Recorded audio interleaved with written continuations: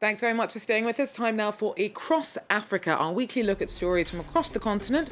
I'm Georgia Calvin-Smith, and this week, as one of the last masterminds of the 1994 genocide in Rwanda goes on trial in The Hague, survivors of the mass killings speak to France 24 about their memories of the brutality that Felicien Kabuga is accused of having bankrolled. Also, children from across Cameroon's war-torn Anglophone regions have escaped to a bilingual school in the French-speaking town of Melong. There, teachers help traumatized kids take on the daunting challenge of learning in a new language. And women boxers in Libya hit back at stereotypes that undercut their agency. Athletes at one ring in Tripoli saying that it's time to knock out outdated gender roles. But first, one of the last alleged masterminds of the 1994 genocide in Rwanda is being put on trial at a UN court in The Hague. After 23 years on the run, 87-year-old Felicien Kabuga was arrested in France in 2020 and is now facing charges over his alleged role in the mass killings. He's accused of having financed and organised killing squads and bankrolling a radio station that broadcast genocidal propaganda. Clément Diroma reports from Rwanda. Epaphroditte Nyenigondo survived the Tutsi genocide. In 1994, his two brothers were murdered in this district of the Rwandan capital. They were killing people here where I'm standing. There were corpses everywhere, and they were thrown into the gutter here or on a mass grave there. The inhabitants of the Muhima neighborhood still live in the shadow of this building, built by Felicien Kabuga, a once wealthy businessman accused by the international justice of financing the massacres. Epaphroditte lived near the building at the time. He escaped the Hutu militias who massacred Tutsis. After the genocide, he joined Ibuka, an organization of survivors supported by the government. He remembers the comings and goings of the militiamen. That building over there was the house of Felicien Kabuga. It hosted a base of the former ruling party, the MRND. The neighborhood's militiamen came to take their weapons here. They came from the north of the country. They came out of the house when they were ordered to go and kill. After more than 20 years on the run, Felicien Kabuga was arrested in France in 2020. A specialized court also accuses him of financing Radio des Mille Collines, a station encouraging the massacres. There were a lot of messages saying that the Tutsis are enemies of the country, that you have to kill them. That's how a lot of extremists were convinced that they had to kill. For his responsibilities within the extremist media, Kabuga will be tried for incitement to commit genocide. Rwanda issued more than 40 international arrest warrants against suspected genocide perpetrators living in France. They are still pending, according to the Rwandan authorities, for whom the trial of Felicien Kabuga is an urgent matter. Time passes and people get older. Organizers died and we didn't hear about it until 10 or 15 years afterwards. And they never went to court. This is bad for the history of the country and for the victims. But Kabuga already pled not guilty. His lawyers have called for the prosecution to be discontinued due to his poor health. Students in Niger have struggled through a tough start to the academic year. Around 900 schools have been shut because of the risk of attack from armed groups, and an ongoing drought has made things even harder for pupils. The city of Ulam is trying to accommodate an influx of new learners who've had to relocate because of the extreme weather. Harold Girard tells us more. School hasn't started yet, but the students come regardless. Around 900 of them are enrolled at this school, originally built for 500. Many are the children of villagers from the north who had to move because of the droughts. They ended up here in Walam.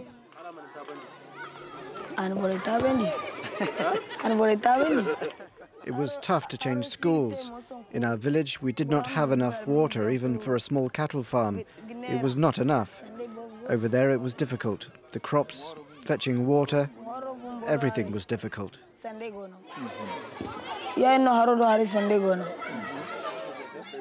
Parents often send their children to school not for the classes but for the promise of a free meal, meaning that school attendance depends on local crops not failing. On top of that, the school principal says he doesn't get enough government support to ensure the students have access to even basic resources.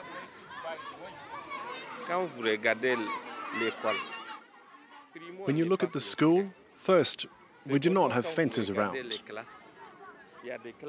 If you look at the classrooms, lots of them are not even finished. We also need help for furniture, tables for example. We need books and school supplies.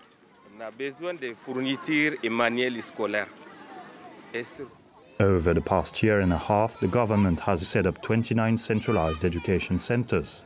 These high-capacity schools have added 52,000 school places across the Tillabéri region, but 70,000 more are needed, according to the Ministry of Education. Everybody has been getting down to work since we took over and since the President made education his priority. Today, I believe that not all the problems, but the majority of the problems will be solved for this new school year. You will see that the start of the school year will be quite normal across the country in education centres where emergency education has been put in place. Well, thousands of English-speaking school children in Cameroon have also been struggling. Many displaced by conflict in Anglophone regions have sought refuge in French-speaking communities. Dealing with trauma as well as trying to study in a foreign language is often daunting. And one bilingual school in the town of Melong is trying to provide the tools to children to help them tackle the challenges. Our team tells us more. Singing Cameroon's national anthem in French and in English. These children all come from the country's Anglophone regions, where separatist-fueled violence has raged for nearly 7 years. Forced to flee the conflict, Simplice and his family found refuge in Melong, in Cameroon's Francophone region. Still traumatized by the atrocities he witnessed, the young boy hasn't been to school in nearly 3 years. But he's now back in the classroom and is hoping to make up for lost time. There was gun. There was many types of condom there. Everything that was inside the school, they burned everything. When they come to the village to come and fight, they will come and be sleeping inside the school. There's no warrior, and I'm happy. Their teacher was also displaced by the conflict. As she tries to help the children move on, she must also reckon with her own painful past.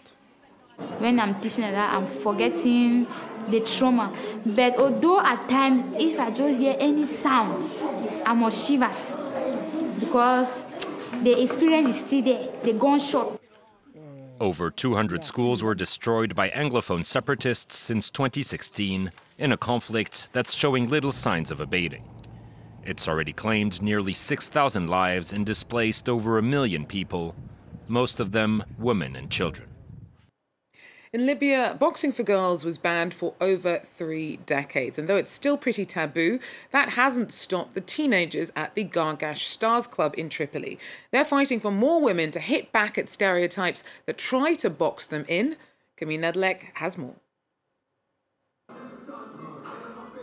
It may not look like a radical act, but in Libya, boxing isn't considered a women's sport, and girls who box face judgment. I was criticized by a lot of people for how I am a girl who practices boxing. They would say to me, "You are a girl. Aren't you afraid to be hit in the face?" I didn't care for what people said. I fought against them. And thank God I am blessed. I am okay. Under former dictator Muammar al-Gaddafi, women's boxing was banned for more than 30 years. This boxing club opened in Tripoli a decade ago and now trains dozens of women and girls. Some even go on to fight in championships. They say boxing keeps them fit and safe.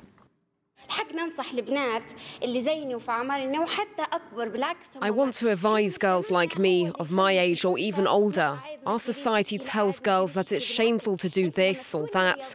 But on the contrary, when you are athletic, it's good for your health, for your physical strength, and most of all, you'll be able to defend yourself if you're harassed on the street. You wouldn't be weak because you are a girl. You would be strong and overcome this fear.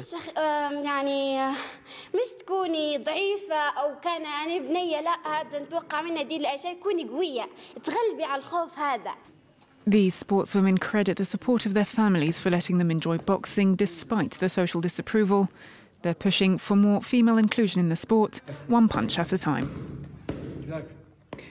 In Morocco, climate change has cast uncertainty over the way of life of the country's nomads. For centuries, they've roamed the deserts with their animals, But ever more intense droughts have dried up the water points on which they rely. Laurent Berstecker has more.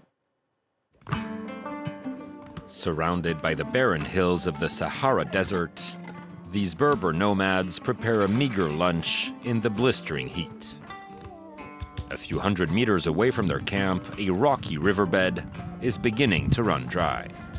Like many others, this family is struggling to survive in an increasingly hostile environment. No one takes care of these lands anymore. They became arid and were affected by drought. There was no more vegetation and the water level decreased.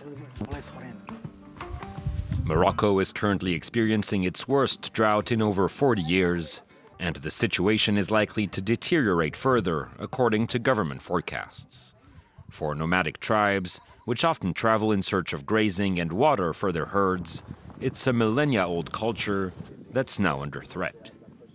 Drought, as well as land privatization, has already driven many to leave their home regions, but even in their search of greener pastures, they often face resistance and hostility from local populations. We would like to go to other areas, but people chase us away and tell us to go home. They won't let us settle anywhere else. Assailed by nature and turned away by their peers, the ancient lifestyle of these nomadic tribes could soon become a thing of the past. The last government census in 2014 found that only 25,000 nomads still lived in the Moroccan desert. Well, that's it for Across Africa. Thanks for joining us, and do so again. Take care.